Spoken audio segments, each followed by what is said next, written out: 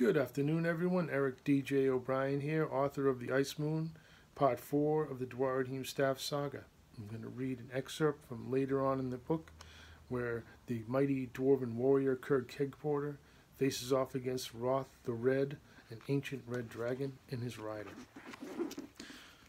Okay.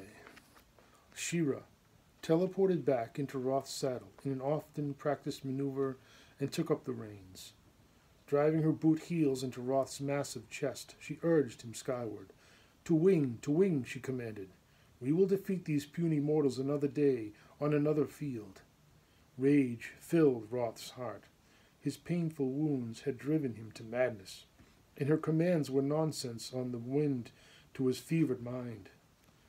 Clawing at the snowy field beneath him, he tore into the surface of it and rushed forward.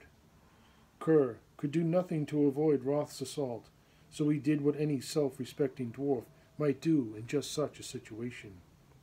He charged. For Clangdon, he cried, and Prince Loren's axe gleamed like stars as he ran.